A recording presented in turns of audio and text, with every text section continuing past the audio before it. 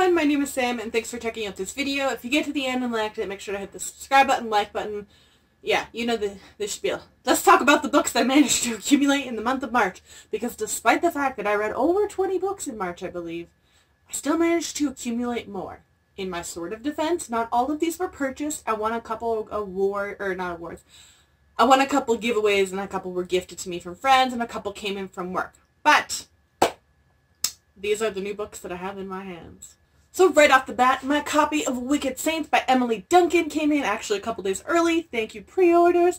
It is beautiful. I read the arc. I did a single review for it. I absolutely love this book. I'm so excited for the sequel, number 2. I also found out number 2 is going to have some, I guess, like, well-known video game character with bi reps. So, like, all here for that. And one of the characters in this is actually bi. Found out from the author afterwards.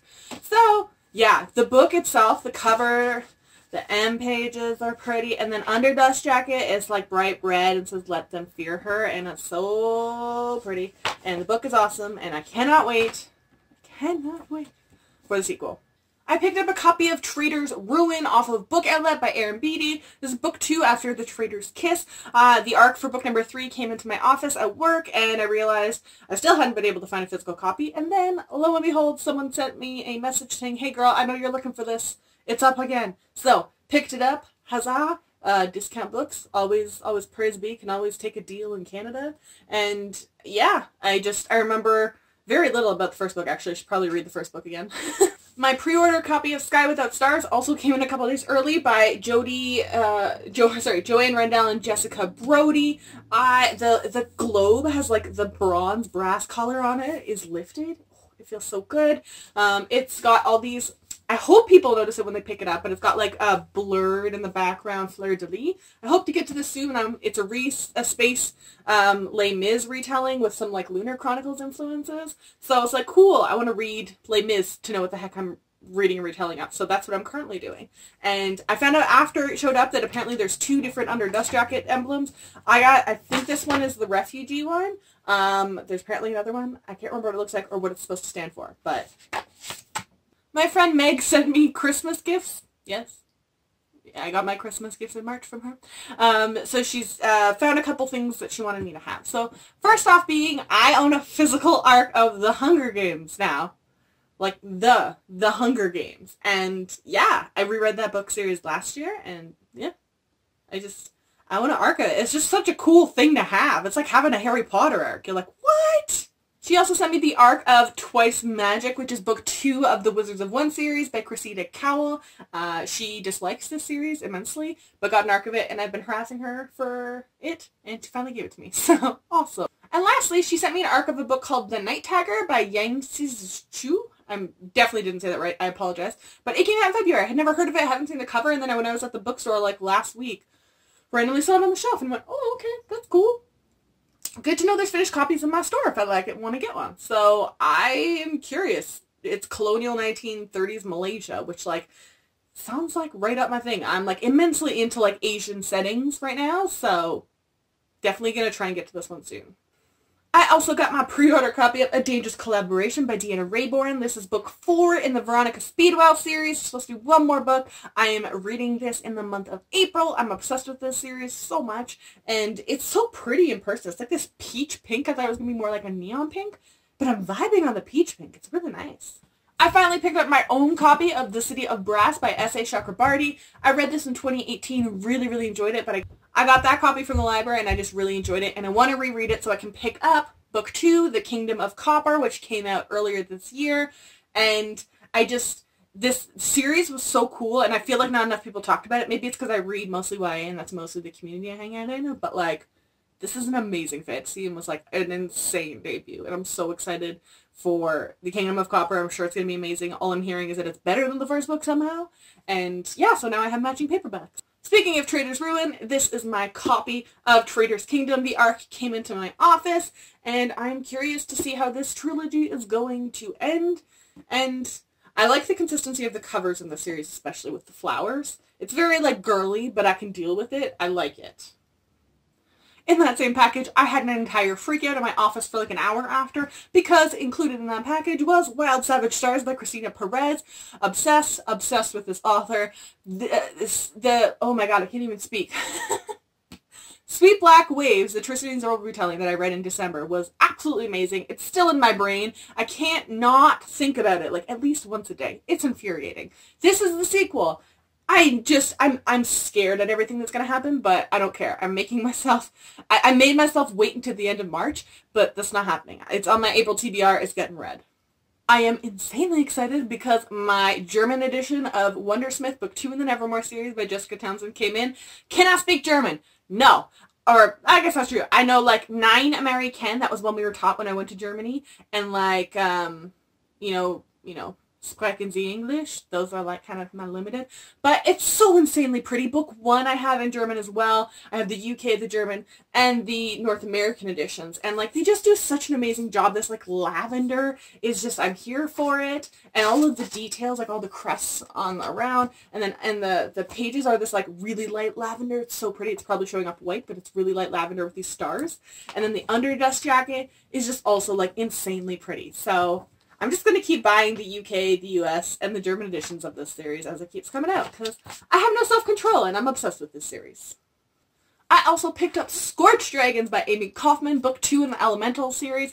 I'm really, really hoping to get to this one in May, because it is middle grade May. That's, you know, a thing. And so I'm hoping to get to it. However, I'm just like, I see Scorched Dragons, and I'm like, maybe I should wait till like June, July, because of the weather with dragons and the hot. And yeah, I don't know. Absolutely loved Ice Bowls, which was the first book. It was amazing. It was an awesome middle grade, and it had a really cool twist, and there's this whole new concept of dragons coming into play now. So, here for Dragon.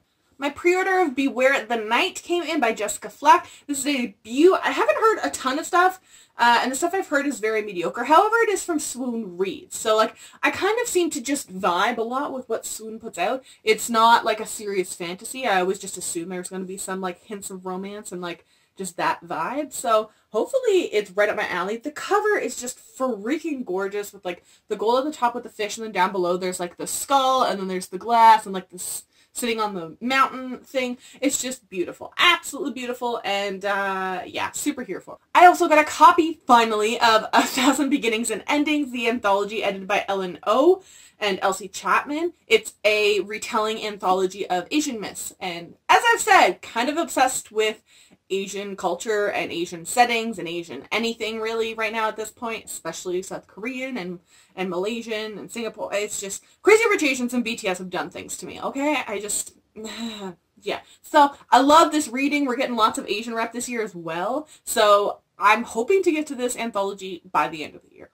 I picked up books 1 through 4 of The Invisible Library by Genevieve Cogman. Book 1, I believe, is The Invisible Library.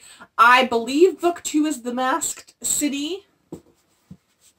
Then, logically, I'm assuming The Burning Page is book 3. And book 4 is The Lost Plot. I know there's supposed to be book 5.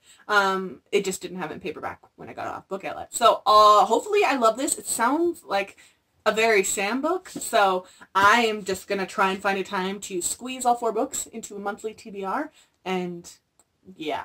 I think literally the first time ever, won a giveaway. I've never won a giveaway on Goodreads, plus Goodreads barely does any in Canada, but my girl Christina Perez again, under her pen name KK Perez, released the Tesla Legacy last month, and this showed up after I got my pre-ordered finished copy, but oh, I mean, like, yeah, also include here, I got the ARC and the finished copy of the Tesla Legacy in the month of March. It's basically the same, except the spine on the finished copy is this pink, is the spine. And I'm just so excited. And the best part, because especially, again, authors really don't come to Canada on tour, and I think Perez herself also lives in the UK, so it's even harder. So she did sign it, saying, "Dear Samantha, embrace your power, KK," which is awesome. It's also in silver, which I feel like is correct. Like, yeah, just correct. So, yeah, have a finished copy and an ARC from the author, and I'm just, Christina Perez can just take all of my money. Like, just throwing all my money at her. Just visualize that, like, what's his name from Futurama? I'm blanking on it. The ginger guy. Fry. That gif of him like, shut up and take my money. That's this situation.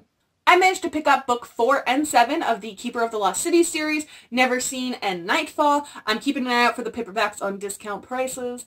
And actually, it doesn't even have to really be discount. These books are like insanely cheap. So like, it's Aladdin, which is under Simon Schuster. Like, it's an imprint of them. Like, y'all, like, you making books affordable in Canada. Props to you. Like, books are insanely expensive in Canada, especially for low-income families. It's just not accessible. And then if you don't have a library in your community, or you have to pay library memberships, or if you have library fees blocking you, it's hard. So awesome discount prices, and that was just like at Walmart, not even at Book Outlet. So, well, this one was Walmart. I think this one was Book Outlet.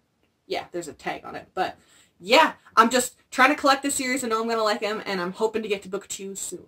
And last but absolutely not least, I loved The Dreadful Tale of I was going to say The Dreadful Tale of Alexander Bracken.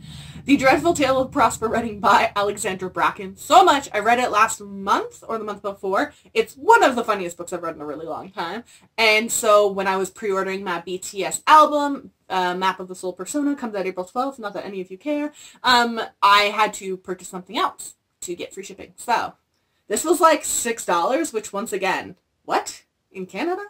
And it's just, the lifted frame is so pretty, and I'm trash for the series, and I really, really, really, really hope to get to book number 2, the, I can't remember the name. Oh my god, Alistair Prince something. The something of Prince Alistair. I don't know. You know what I'm talking about. But, yeah, I'm just, oh, there's a little, like, cat bat thing on the back. I didn't notice that. That's adorable. Anyways, have this book. Really excited to read the sequel too. Those are all the books that I managed to accumulate in the month of April. Or no, those are all the books that I managed to accumulate in the month of March. I thought I was going to be much more restrained. Like I said, in my kind of defense, one of them was a book outlet order, and I was very controlled on that book outlet order. I only got books that I was already looking at and that finally came in. And then I won the giveaway, and I had things come from friends, and I had a couple of like really highly anticipated pre-orders come in, which, awesome. Make sure to check the description box down below. I will link all of these books to their Goodreads pages, and I will also link all of my social media. If you follow me, I will follow you back.